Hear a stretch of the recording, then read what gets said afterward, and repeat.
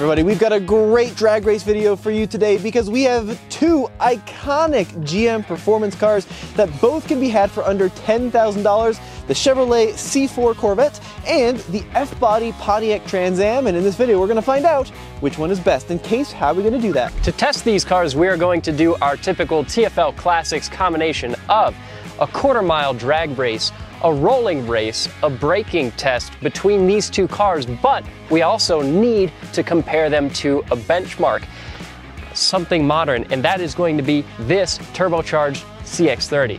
All right, my dude, so tell me a little bit about that Corvette. What year is it? What engine does it have? Well, it's pretty much the best Corvette they've ever made. It's a 1988 C4 Corvette with an L98 V8, 245 rocking horsepower, 340 even more rocking torques. What about you? This is a 1995 Pontiac Trans Am Comp TA, one of just over 160 made. Under the hood, through that Ram Air hood, is a 5.7 liter small block Chevy, the LT1. It makes 310 horsepower, but you definitely have the weight advantage on me. And of course, we are up here at a mile above sea level, so for those of you expecting perfect quarter mile times, you're not going to see it in this video because this is real world conditions. But Case, let's hear what that Corvette sounds like.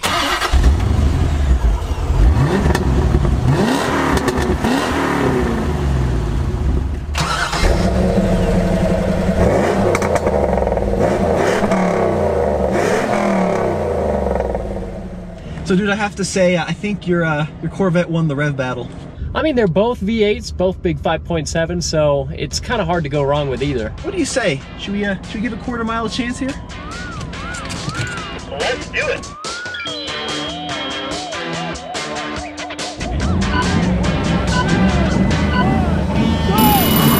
Oh, big burnout. Come on, Micah, control it. Good.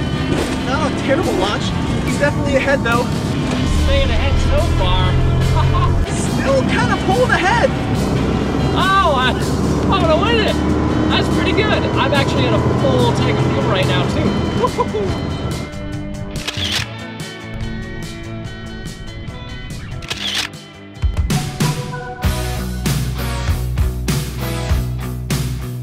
You took me on that one. How'd you do in the quarter? 16 at 91. I did a 16.07 at 91.6 miles per hour, and I just topped off my fuel tank, but even with all that fuel in the car, I think that's around about the best time I've set. Impressive time. I ran a 16.7 at 90 miles an hour. You know, which is pretty poor. At least that's what the Trans Am folks are going to remind me. But at a mile above sea level and with these older tires, the grip thing's going to be a little bit of a challenge. So I'm curious. Let's do a test now where the grip doesn't matter. We're going to do a rolling race from 30, and we'll see how these two compare. So you said a 16.7, so that's over half a second behind. Yeah. Wait for the rolling race. This is pretty good. Heath is not going to be laughing for much longer.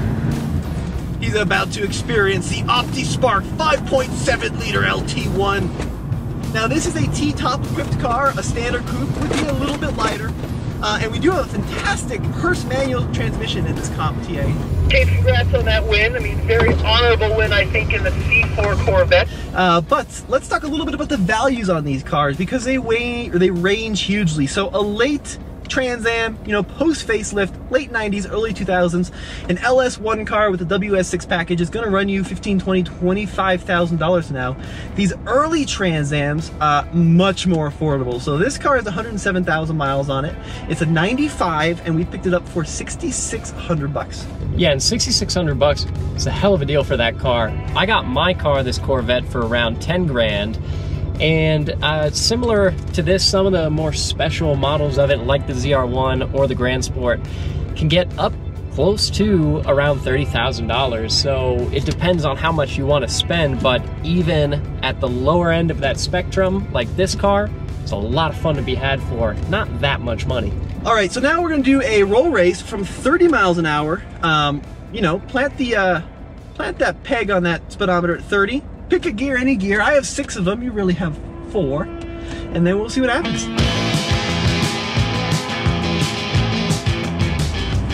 Okay, come on, Trans Am.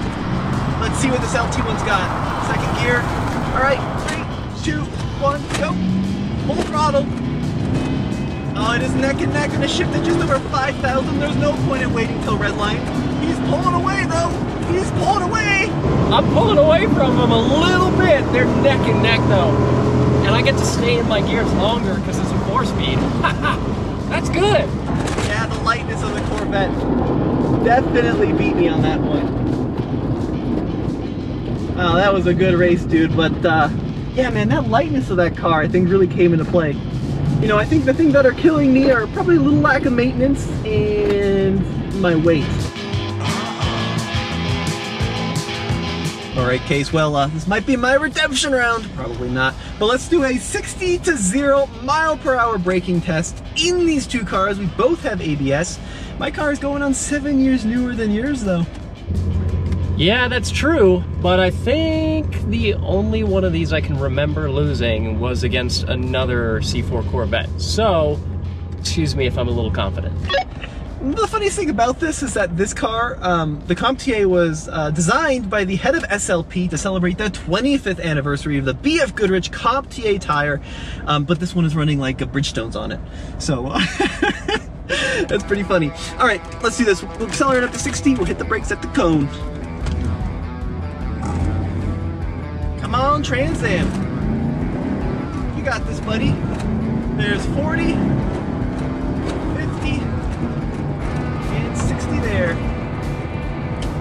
All right, got 60. We're just gonna slam on the brakes at the cone, which is now. Oh, good brakes out of the Trans Am. Look at that. He beat me, but not by that much. All right. Still a loss, but not bad. There's so much car in front of the wheel that we measure to. That's true. Yeah, the wheel is at 112 feet. Okay. But so that, I mean, that's pretty typical. We've seen numbers around about like that.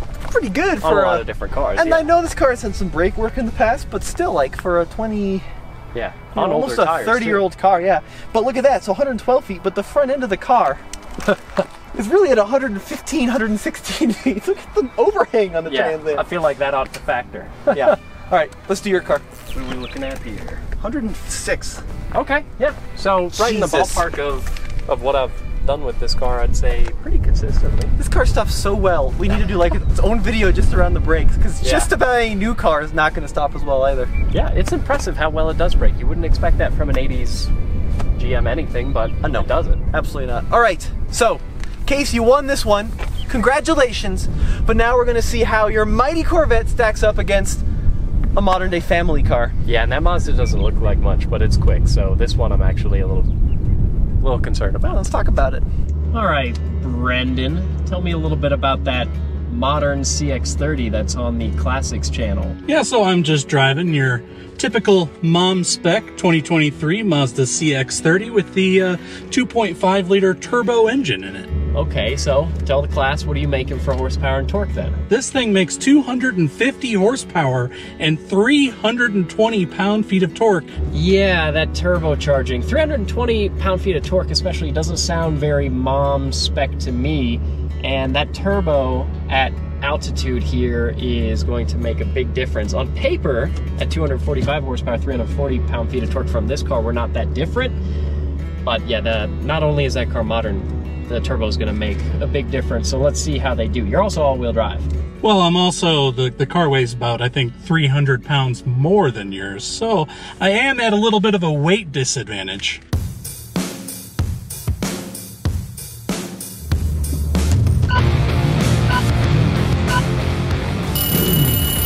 Ooh, that was well, neither of us launched very well, is what I'll say. But he's sticking right there with me. Oh man, he's actually beating me. Oh no, I'm gaining on him though. Oh, that was close.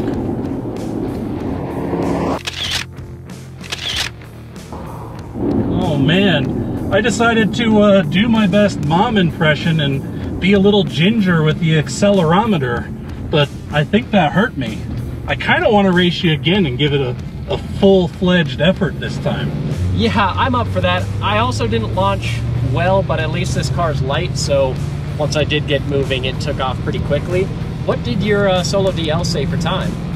So it says that I did a 1606 at 92 miles an hour. First run was 16.07 at 91.6, so almost exactly the same. So really, I think that this is just going to come down to who gets the better launch.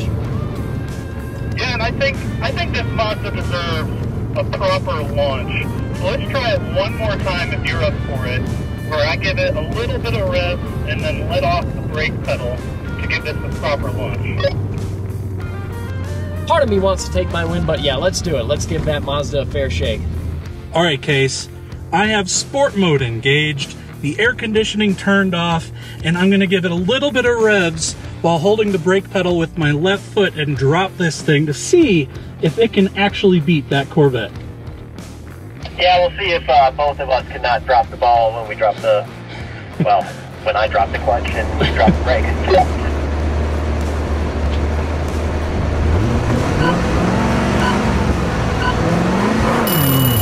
Oh, it just died, what the heck? Oh man, stupid traction control. Let me down. That Mazda really seems to struggle with the launch, and it's probably just because it's heavy. And the Corvette stays ahead.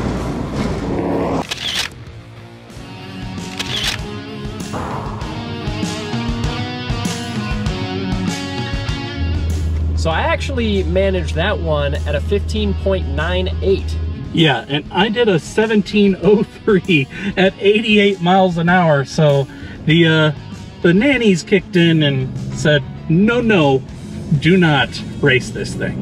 Granted, you know, that car's not really built for doing drag races, but still pretty impressive how quick it is. So big kudos to Brendan in the Mazda for doing his hardest to keep up with the Corvette. And it was pretty close there in the first race, but gotta say, that Corvette really held its own. It definitely beat the Trans Am out here today, and it has independent rear suspension, so it really is going to handle a lot better than this car too. What do you think, Case? I think that the Corvette is worth the extra bit of money that it costs compared to the Trans Am for me. I mean, there's definitely a buyer out there for the Trans Am. It's got 4 seats, it's got a little bit more space. So if you want something that's a little bit more practical, you could make an argument for this. But for me, wanting just a fun kind of sports car that I can still more or less daily, I like the Corvette. You know, the ultimate solution is a car that's not here. It's the later LT-equipped Corvettes. Yeah, that's true. In the C4 generation. One of these days, guys, I promise we're going to get a hold of one of those and put it up against our 80s and 90s muscle collection here. But thank you so much for watching, Case. Yeah, absolutely. We'll see you guys in the next video. Oh, a big thank you to Camera Ninja Brendan today. He's doing a good job.